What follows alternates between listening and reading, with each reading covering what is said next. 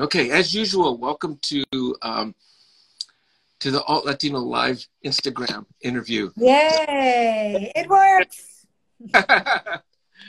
Leila Cobo from Billboard magazine. Thank you so much. What is your official title, Leila, so everybody knows?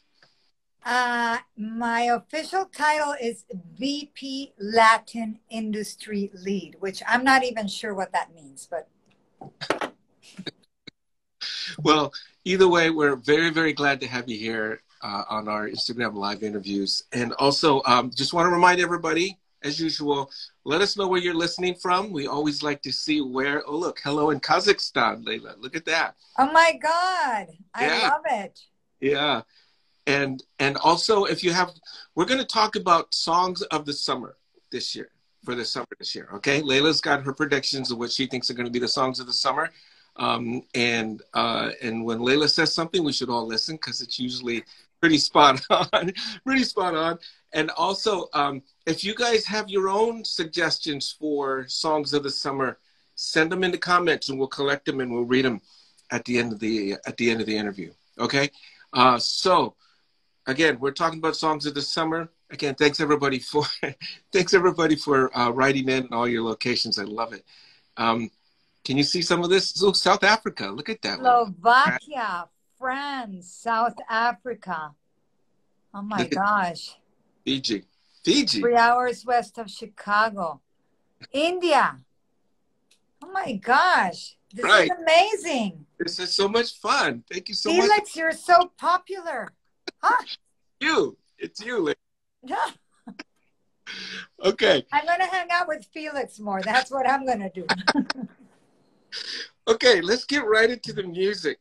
Let's hear you. I've got the list of the songs that who do you want to start with? We have 4 songs that we're going to talk about, and then everybody else is going to be, you can send in your suggestions. So, hey, but it's not just mine, right? It's yours too. You're also going to talk about your songs, right?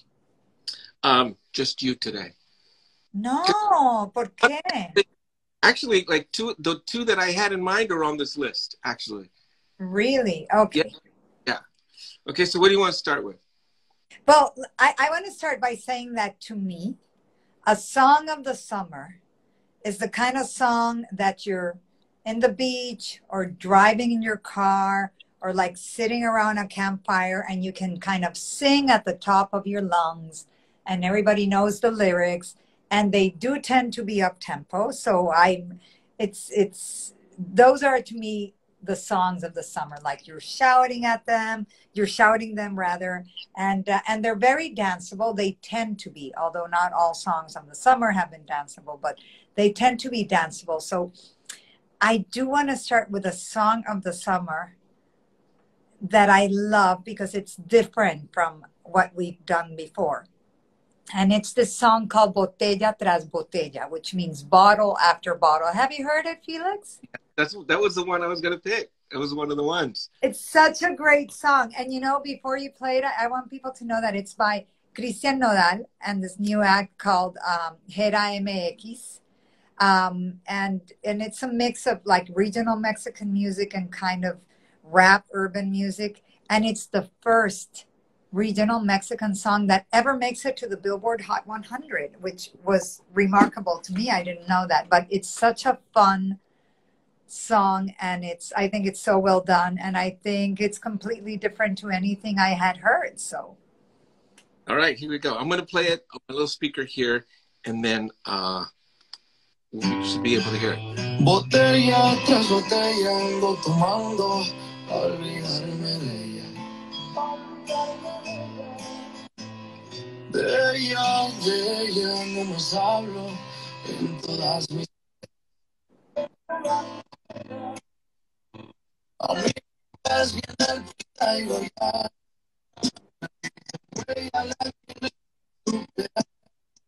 pero yo no puedo hacer sensación y quiero mejor su recuerdo me lo bebo los tragos me saben mejor estaba pensando en llamarte. Can we put it in the background? Yeah.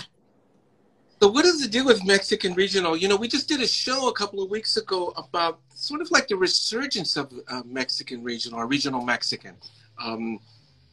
We had a guy on saying that it's some of these artists are expected to get as many views as some of the reggaeton artists. What's the deal with Mexican regional these days?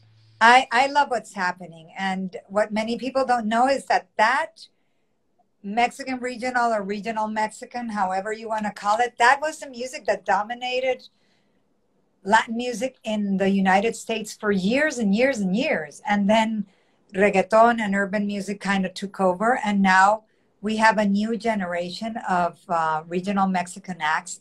They're young and they're really locked onto tradition, but also to new stuff. And so they've come up with this mix of sounds that I think is really resonating with people. And a song like Botella Tras Botella, which is, by the way, it's not an up-tempo song. I was just talking about up-tempo songs, but it's you know, it's almost like a ranchera, like you can just like cry it because someone is tearing your heart out. But it also has like this kind of contemporary rap and vamp in the middle. So I think it bridges many, many generations, and a new generation is discovering this music. It's not just music for their parents anymore. Yeah, that's pretty much before I used to describe it as, for people who didn't understand or know the music or weren't familiar with it, I used to describe it with just as like cowboy hats and accordions, right? More or less. They still have that. Yeah, they still do it, right? But it has been our parents' music, but there's also this thing, this corrido tumbao movement was happening with trap, right? Talk to a little bit about that. Yeah, there's very similar. The corrido tumbao, which is the corridos, which are the very traditional Mexican songs, which are great, by the way. Everybody who's here should at one point listen to a corrido, because they're like these outlaw songs. It's not just about outlaws, but they talk about drug dealers, like people who are famous and infamous. And so they're like modern troubadours. So corrido tumbao takes that tradition, but they put like trap into it. And it's a really cool mix. It's one of those mixes that you would say, I never thought this would work. And it turns out that it does. Yeah, in a big way. In a big way. Yeah, very cool. Okay. Remember, guys, send us your suggestions for the songs of the summer, and also keep telling us where you're watching from. Okay, your next selection. My next selection, what should it be? Okay, let me go somewhere else and say that I really like Rauw Alejandro's Todo de Ti. So I don't know if you want to play it a little bit or you want me to tell you about it. Let's hear it first, and then we'll talk about it. Okay. Okay. There you go.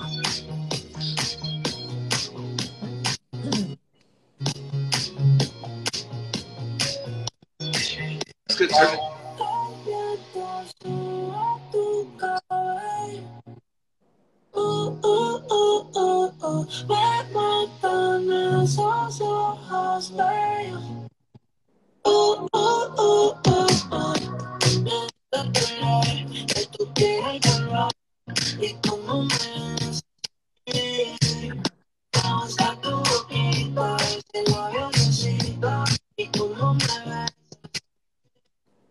Okay, if we keep listening like that, it's going to turn to a Felix dance party, and you don't want to see that. I like that song because Rauw is ostensibly a reggaeton act, but he's not, you know, and he's come up with this song that's kind of very poppy. It does not have a reggaeton beat. It's almost like a little bit of a disco beat. And then, I don't know if you guys have seen the video, but the video is, I don't know. I'm a sucker for like cute videos. And he has Shaquille O'Neal roller skating in the video. And it's just kind of fun, and everyone's dancing and everyone's having a good time. And it's the kind of song that I can see working well in parties throughout the summer, Felix. I like that song. I like that it's just a happy song. Yeah. And it's not like a super sexual song. No, it's like happy, it's romantic, it's sexy. It's just really fresh. It's a good pick. It's a very good pick. Okay, But what do you think? I like it a lot. You know, I hadn't heard it before you told me about it. But it does have all the characteristics of a summer song, right? Yeah, from the stuff that I remember, you know, before. Yeah, absolutely. Want to remind people to send in your picks. People, your music. They're doing some construction outside here, and it just sounded like. I'm trying to follow the comments to see what's the name of that song. It's called Todo de Ti. Todo de Ti. Todo de Ti from Raúl Alejandro. And I'm taking notes on what you guys are writing. She just wants to party. Okay. Also, and again, I wonder if you're just tuning in to watch us, I'm Felix Contreras from NPR's Alt.Latino. I'm with Leila Cobo from Billboard magazine, my colleague, my friend, and my musical expert. Okay. Okay, now the third track. Let's go to the third track. Okay, the third track. I am going to be so predictable, but I'd be remiss if I didn't say it. I think Bad Bunny just came out with a new song. It's called Yonaguni because there's a Japanese island called Yonaguni. He's never been to Yonaguni in his life. And suddenly everybody now knows that there's an island in Japan called Yonaguni because of the song. And being a Bad Bunny, I think it's going to be a big song. I think it's going to be a big song this summer. It's slightly different to what he's done before. This is kind of more of a heartbreak song. And people seem, everything that Bad Bunny does seems to take hold. So I will predict that this will too. Okay, here we go. This was the other song I picked too. Right?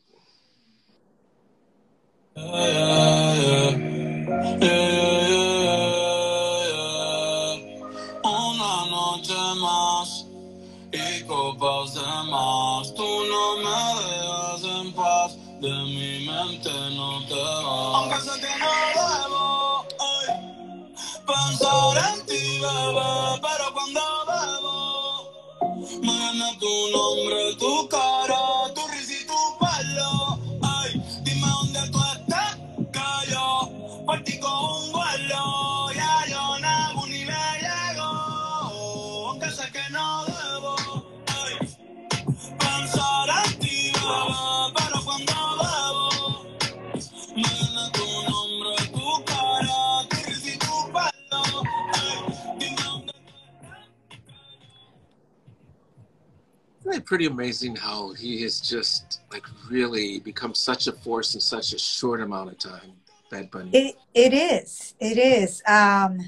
He's one of these artists, the way that people have been describing him to me lately when they talk about him, they call him a unicorn because he's one of these artists really that is very rare. It's very rare to have someone be this successful this quickly, and really that everything he puts out just is immediately devoured, and just a very faithful, loyal following.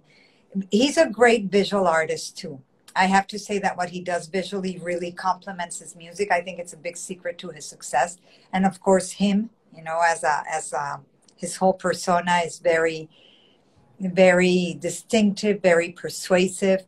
And then the song, I can't tell you it's the most extraordinary song in the world. No, I wouldn't say that, but I think it's the kind of song that's going to resonate with a big, big chunk of young listeners who are kind of going through a heartbreak, and this is a great song to relate to. And what's amazing to me too, in addition to everything you said, was also how he's cross-cultural, because people, not just Spanish speakers or Latinos or people who come from a background like that, appreciate him. He's got fans across the spectrum. It's really amazing. He really does. Well, he sold out his U.S. tour, it starts next year. But they sold it out, or sold out most of it, literally within hours. You know, they went out on sale, and within like 4 hours, these tickets were 80% of the entire arena tour was sold out.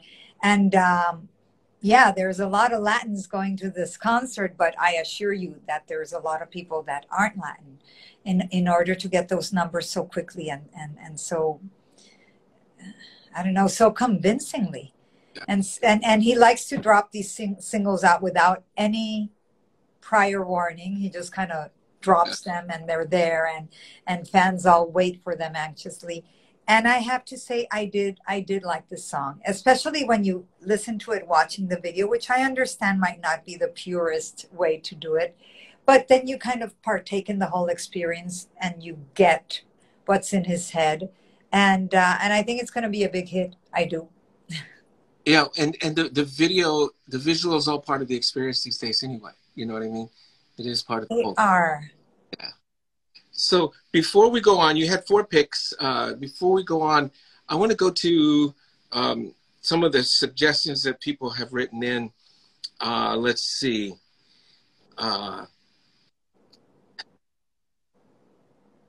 Mi Cuenta de Mi from El Arcas. Love Light, Natalie Cole. Dope, Jesse Reyes. Duro 2005. Laguni Chonga. Watermelon Sugar from Harry Styles. Testigo. Telepatia from Caliuchis. Yeah. Passed You By from Chicano Batman. Here's an oldie but goodie. I mean, like an oldie. This is from Un Verano in Nueva York from Justy Barreto from the Fania days, the 70s. And you know, Felix, somebody put Butter by BTS. And I mean, again, not to sound cliche, but that's going to be a big old summer song. It already is a big song. Yeah. So that one definitely will take off as well. Amazing. It's taken off. Amazing. It's always fascinating to me. It's always interesting to me every summer to see what pops up and what doesn't. Yes. Let's see. Cali, Jesse Reyes, people are writing in lots of different stuff. This is great.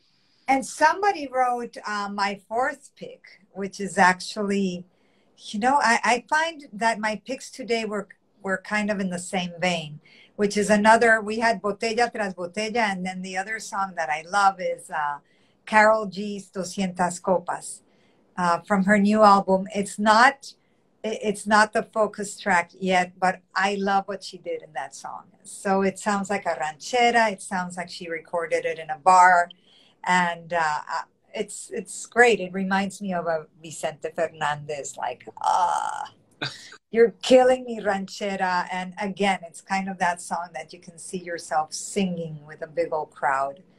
So I'm glad that it wasn't just me and someone else put that in there. Cortavena song, as I call them. Cortavena song, totally. Here we go. Oh, here's the bar. Ay. Buenas noches a todos. Decidí hoy subir a cantar a estos lugares donde normalmente la gente come y no lo escuchan a uno, pero hay una amiga muy especial que está escuchando esta canción. Amiga, marica, ya.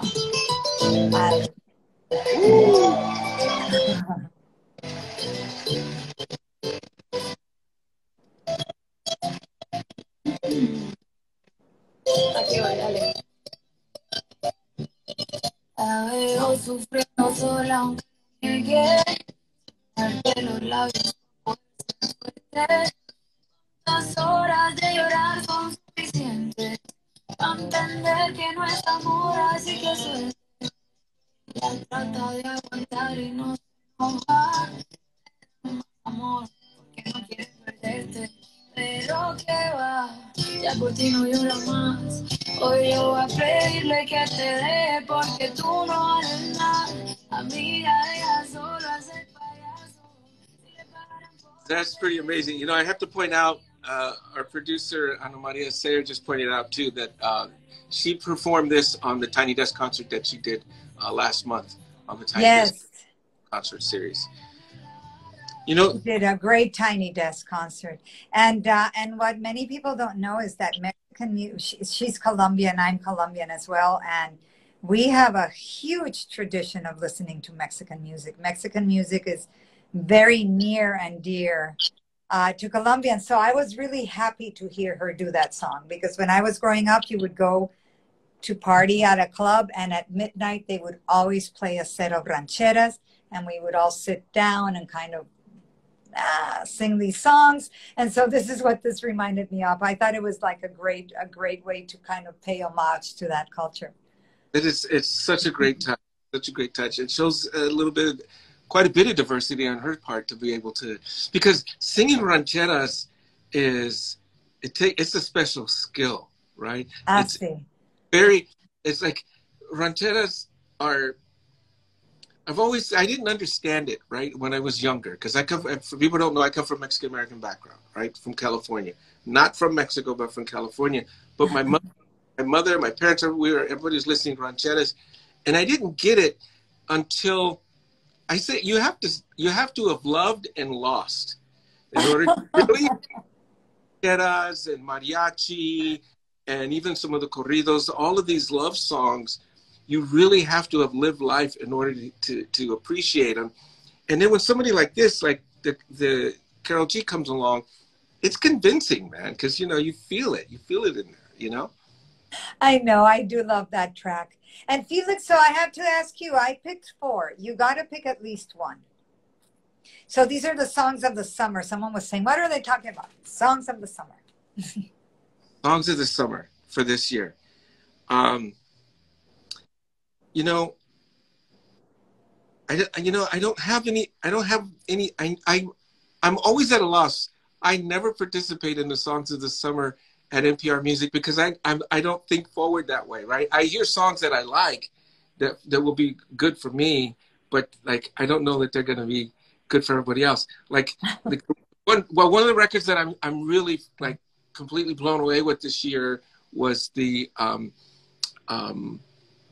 Tangana album. Okay. So, some of that stuff right there is the stuff that's still sticking with me 6 months later. And it'll probably carry on into the summer. So is that my summer song? My summer music? But I never think about it that way. I always try, but I never can. I'm coming up short, man. I'm failing you. Sorry, man. No, Felix, you're not. You got to think if your kids like it and you like it, that's a summer song. There you go. Let's see. I think we're going to read off a few more of the selections of people. Let's see. Tito de Garcia. Oh, some music from In the Heights. Jose Luis Rodriguez con Los Panchos. Ram Pam Pam, Karol G, and Natty Natasha. Girl from Rio, from Anita. That's a cool song. Right? Mm-hmm. So we just wanted to make this real quick, Leila. Just wanted to check in with you and see what you thought the songs of the summer were going to be and share it with the people who are watching out here from everywhere from Kazakhstan to India to Northern Virginia, I saw. So as always, Leila Cobo from Billboard Magazine, thank you so much for taking time to talk to us here with NPR Music and Alt.Latino. It's always a pleasure to hear what you have to say. No, Felix, love being here, love this topic, and yeah, send me. I've been like reading and taking some notes when I can, but it goes too fast. Yeah. So send me your suggestions, but send me new stuff because the song of the summer has to be new. It has to be something you're discovering that summer. Right. But would love to get new discoveries into my playlist. So please send them over. Just reach out to her on here on Instagram. You can reach out to me on Instagram as well. Leila, thanks so much. Thank you, Felix. Un abrazo.